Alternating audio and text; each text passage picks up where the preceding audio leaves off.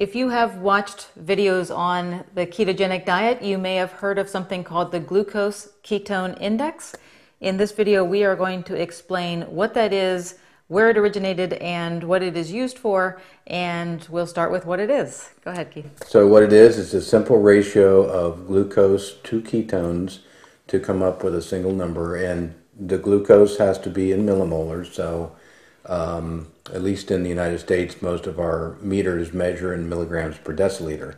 So the factor to change that is 18.02. So if you have a glucose reading of 90, you have to divide it by 18.02 and you get 4.99.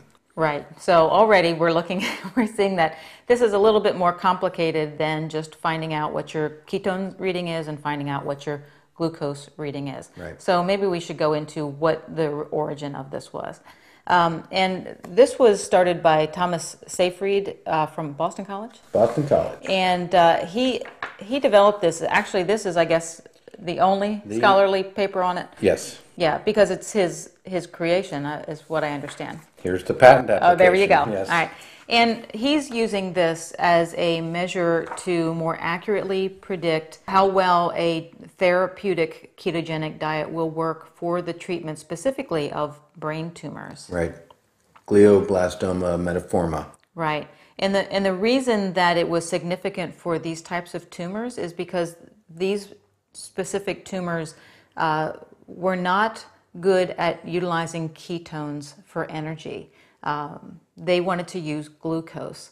So his rationale for coming up with the Glucose Ketone Index was that by coming up with a single number that describes your ketone to glucose ratio, what you're best doing is getting that person in the level where their body is not producing enough glucose to feed the cancer cells, and it is producing enough ketones which those cancer cells cannot run on. So the brain cancer cells are basically starved. They have nothing to run on. The ketones can be used by the healthy brain cells. And this has to do with the Warburg Effect, which is a very sciencey thing, but basically in a normal cell, glucose comes in and it can do one of two things. It can either go through glycolysis, which is an anaerobic pathway, which goes to, it's changed to pyruvate and then lactate. So when you're at the gym and you're doing those hard reps and your muscles start burning and you just finally get to the point where you can't even move your arm anymore, that's the pathway that's gone to. It's anaerobic, it's not using oxygen. It's a quick, when you need that quick energy, sprinters are very anaerobic. They can't sprint that long, that hard for very long. The other pathway goes into the mitochondria, where pyruvate goes through the Krebs cycle and is turned into ATP that way. Outside the cell in glycolysis, anaerobic fermentation. It's called fermentation because it makes lactate. That results in only a couple of ATP. Going through the mitochondria, the aerobic respiration produces about 34, 36, some number, magnitudinally greater than that. So the Warburg Effect is what they kind of based their cancer research on. And these glioblastomas, very, very aggressive, uniformly going to kill you. Mm-hmm. So they found a way to extend these patients' lives kind of accidentally by using the ketogenic diet. Yeah, so that was the origin of the Glucose Ketone Index. And the authors talked about the fact that it proved to be very correlative, that a glucose ketone index of approaching 1 was the best place for a person to be therapeutically if they were battling brain cancer. The author also said that they hope to look at the use of this glucose ketone index for other conditions, Alzheimer's, Parkinson's, epilepsy, different inflammatory disorders. So that is the trajectory of the glucose ketone index. Now, we've seen though in our space, where we would consider our space being weight loss with the ketogenic diet, the adoption of the glucose ketone index. So we wanted to talk about that a little bit. Right. So, and I couldn't find any scientific rationale for adopting the glucose ketone index (GKI) for just use as far as health or dieting. But you are seeing it more, from people out there. And I don't know, to me, it seems like it's a little bit arbitrary because nobody's really done the science to say that these, that this is accurate. If you want to use it, I mean, I don't have a problem with it. But just to go through it a little bit.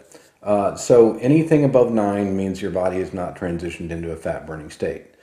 So if we take some, which is not from Thomas Seyfried. This is kind of just like the generalized GKI in the ketogenic diet blogosphere, space, interweb, whatever you want to call it. So anything above 9 means your body is not transitioned into a fat burning state. So let's just use some of my numbers. I have a hard time getting my blood sugar below 90, and I have a pretty difficult time getting my ketones above 0.5. I mean, just getting to that point. If you followed any of our videos when we were going through this, kind of difficult for me. Those numbers would equate to 9.98 on the Glucose Ketone Index, which means I was not even close to being in a fat burning state. And yet, I was obviously burning fat for those periods of time. Right. So the way I did that, 90 milligrams divided by 18.02, which is a factor to convert to millimolars. So 4.99 divided by 0.5 ketones equals 9.98. So it goes down through different levels here. So 6 to 9 demonstrates a low level of ketosis for people who may want to lose weight. 3 to 6 GKI demonstrates moderate levels of ketosis. It says may be appropriate for addressing many metabolic diseases, including insulin resistance, type 2 diabetes, or obesity. So again, let's use my numbers and kind of find out what goes on. So again, rarely under 90 milligrams per deciliter. So we're going to stick with that 4.99 millimolar. And if I could get my ketones up to 1, again, hard for me to do, I would be at a 4.99. So that would put me into the moderate level of ketosis. So there's a huge, in just that little bit of change in ketones, measurement, you're jumping like through several levels on this GKI. Yeah. Now, since most of you probably watched our fasting videos, on day 4 of my fasting, my glucose was about 60, which equates to 3.33 millimolar. My ketones were about 3.3. That was a GKI of 1.01. That is that metabolic therapy level that they want to reach. Right. That's from not eating anything for 4 days. Right. I mean, that's a hard level to reach, and that shouldn't.